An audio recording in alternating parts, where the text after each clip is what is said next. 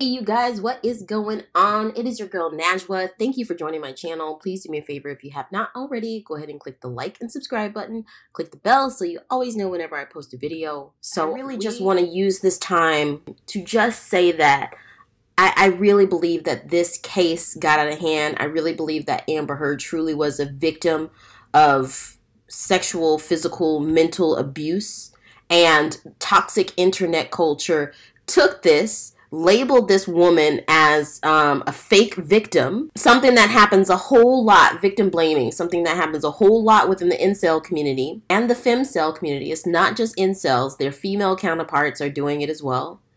And what kind of world do we live in, guys? What kind of world do we live in when that is the case? Now, there will be a lot of far right or incel type characters who might say, well, you guys fought for feminism, so you want to be equal. So if you want to be equal, then I have all the right to beat your ass like a man. You know, you wanted to be equal, which is just asinine for Amber Heard and Johnny Depp's trial. One of the points of explosion, because people on TikTok are, I'm not with TikTok. I really am not. You know, I go on there from time to time to look up very, very specific research stuff. But apart from that, I just find this sort of cesspool of conspiracy theories and, you know, what seems like this incel and femcel community just really tearing people apart.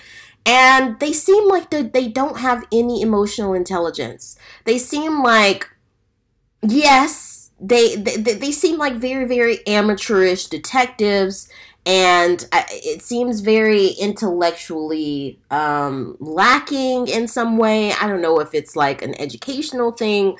I don't know if it's, you know, that they have been exposed to extreme adversities in their life, like we talked about, like poverty or domestic violence or, you know, loneliness. I don't know what it is, but TikTok just explodes. You know, like I said on one video, I think about Harry and Meghan, you know, like, no, this was about Selena Gomez and Hailey Bieber. You know, like Selena Gomez or Hailey Bieber said, they'll say like A, you know, A and B. And then, you know, internet culture, TikTok, Instagram, Reddit, you know, YouTube, they'll take that and it'll become B, C, D, E, F, G, X, Y, Z, you know, all the way through the alphabets. And that's how I view TikTok. And that is exactly how this Amber Heard trial got out of hand. You know, Amber Heard has said herself that you put this trial really in the hands of the public. And the public, you know, let's just speak about this real quick because I got some statistics for you. This is the percentage of U.S. single males seeking a relationship or dates, okay? Now, in 2019, that was 61%, okay? I got these quotes from Pew Research via CNN. In 2019, 61% of U.S. single males were seeking a relationship or dates. And in 2022, that number dropped to 50%. That is a drastic drop in a very small amount of time. Okay, the next one. So this one is U.S. adults ages 18, and these are all from a CNN study. So U.S. adults, this one is from General Social Survey. U.S. adults ages 18 to 30 who have not had sex in the past year. So 18 to 30 who have not had sex in the past year, men was 28%, women was 18%. And then from this study from The Hill, this is just a section that's pulled here. So, and if you want to look up this video, it explains this all flawlessly, you know, sort of this, well, I'm going to explain what this concept is in a bit. So it says men in their 20s are more likely than women in their 20s to be romantically uninvolved, sexually dormant, friendless, and lonely. They stand at the vanguard of an epidemic of declining marriage, sexuality, and relationships that afflicts all of young America. And then from there, So from there, they go on to explain how marriage has always been a staple of American society, and how, people who are married are less inclined to have depression, less inclined to have anxiety, less inclined to commit crimes, etc. Which, if you don't want to be married, okay, but, it is what it is. So then Scott Galloway, who is sort of an expert on this, he's a professor of marketing at NYU Stern School of Business. He goes on to say, online dating, which is doubled, now is about half of relationships in the top 20% of men in terms of attractiveness, get about 60% of the interest. So on these online dating sites, the top 20% of men rated in terms of socially accepted attractiveness, etc., get about 60% of the interest. And he says you end up with a group of men who are more prone to conspiracy theory, more prone to misogynistic content, more prone to believe that climate change does not exist. Okay? Why do I say all of this? Because these men, these lonely, angry, sad men and their female counterparts literally vilified an abuse victim and held up on a pedestal a guy who is a drug addict and an alcoholic and who beat his wife. The fact that people prop this abuser and this drug addict and this alcoholic up, and we clearly see that he is not well. That right there is reflective of the mental state that society is in. I feel like that is very, very reflective. And a woman lost her life. She lost her credibility. She lost her career. And that's what I wanted to get to, the point I wanted to get to. One thing that we can rest for sure with is that all things that are in the dark come to the light. And those who are attempting to navigate through life with these blinders on, pretending to be the victim when they have been probably held a certain amount of privilege. And really what it is that they're just afraid. It's just fear, okay? All of these, Trump supporters, incels, femcels, I feel like they are all just walking around with their fears on their sleeves, walking around with some idea in their head of when their people and their family had their glory days, or when men like them had their glory days. But they're not emotionally intelligent enough to understand, okay, I'm human. I am human. And the person next to me is also a human. And I have to try and show myself compassion. I have to try and be there for the people who are around me. I have to try to speak up for the underserved and the underprivileged. I have to not always think about myself.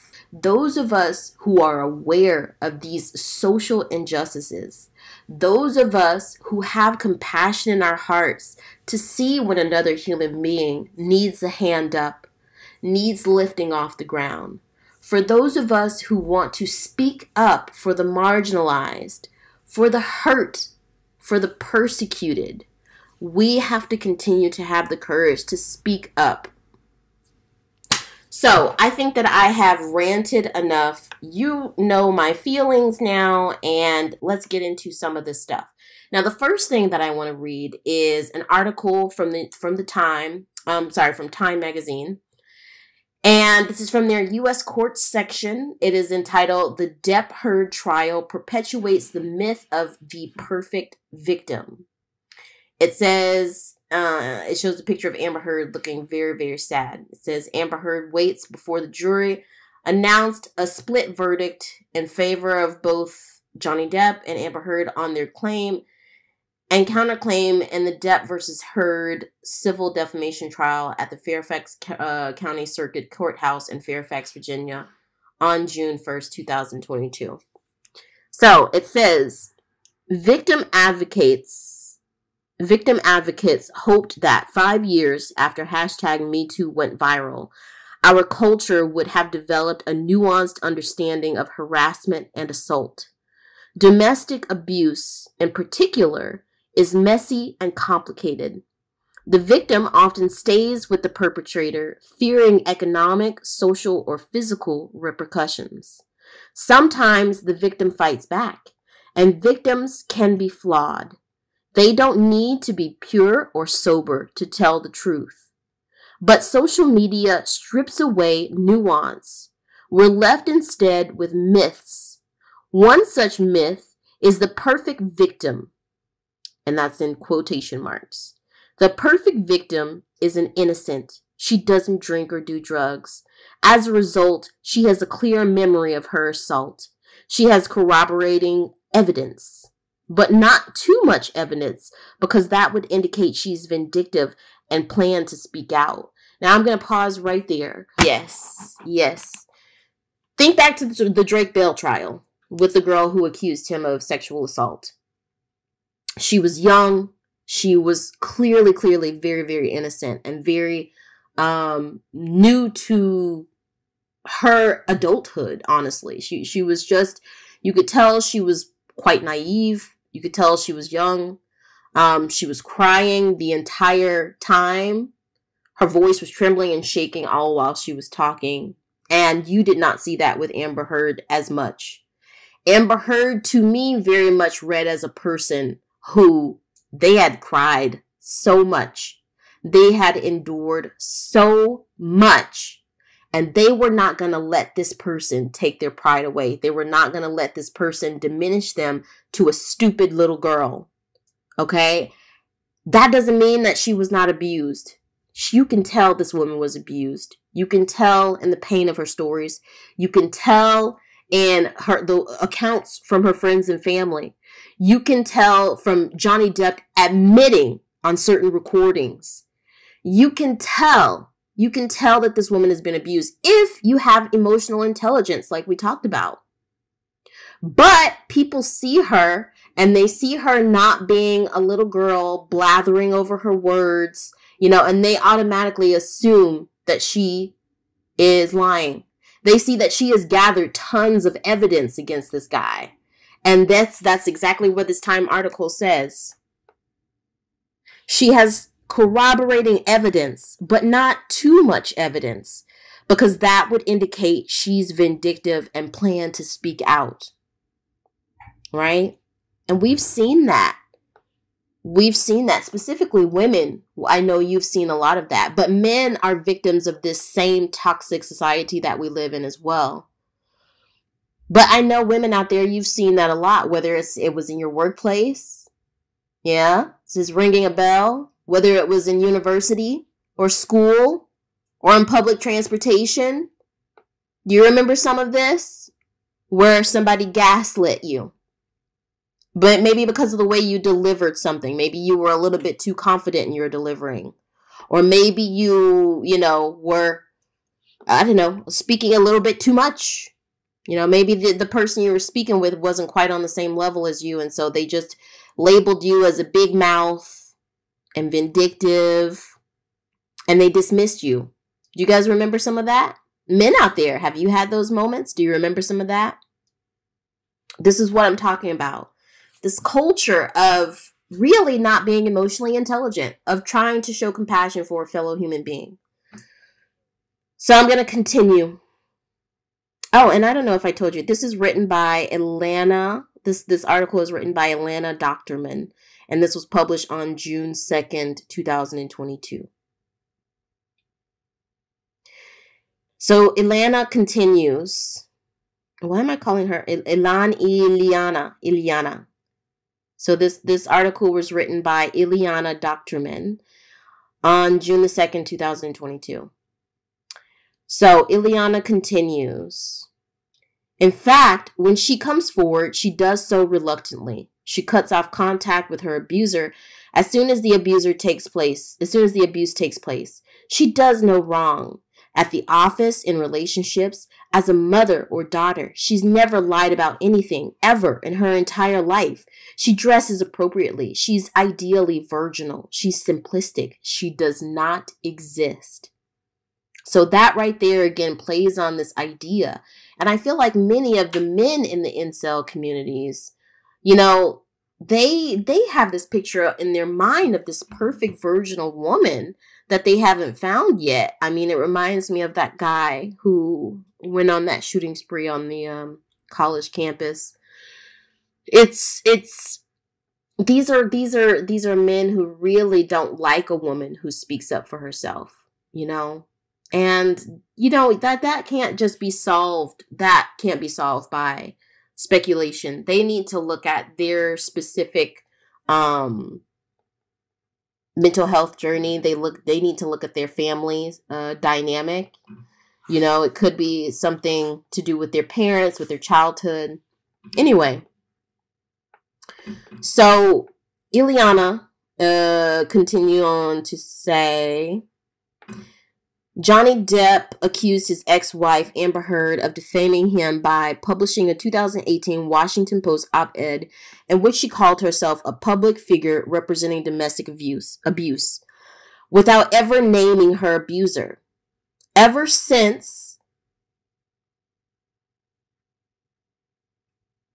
the trial began in April, users on TikTok have compared Heard to this mythical perfect victim and found that she did not live up to that impossible standard. Now, this was one of the most grotesque things that I saw as well. People themselves, women themselves who had been abused, coming on, trying to almost just get a little pat on the back from the clear incels or, you know, pro-men crowd by saying, I'm an abuse victim myself and I would never do this, I would never do that. How can you call yourself a woman? How can you call yourself a woman when a man has literally sexually abused a woman with a vodka bottle and that's not enough for you? That's not enough for you. On top of having been abused, she needs to be sweet, virginal, kind, volunteered for the Girl Scouts, volunteered for church bake sales. Are you serious? Are you serious, man? And you know what? I don't want to veer off of the article too much, but there's this thing that I see online too, where men and women who are like, they have internalized misogyny. And most likely women who have internalized misogyny, I really believe it's from a misogynistic man in their life. And it could be their husband, it could be their brother, it could be their father. But in an attempt to please this person who will never, ever be pleased by you. Never, ever. You know, you try to show that you don't have your own mind, which is so ass backwards. That's why I just said it wrong.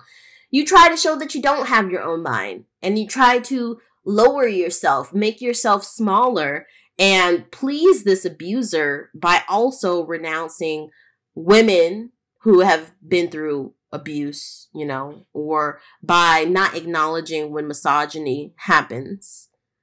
And that's this internalized misogyny journey, you know, and I see it. I see it on social media. It is the freakiest thing I've ever seen in my life.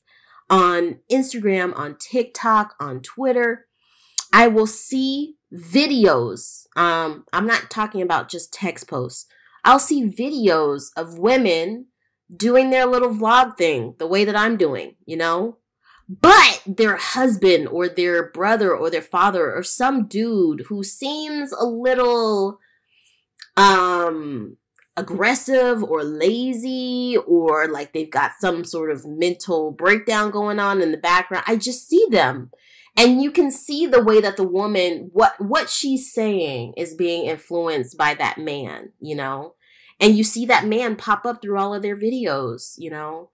Which, for me, it's okay. If your husband supports you, that's awesome. Like, but are they sitting down next to you, participating with you in what you're doing?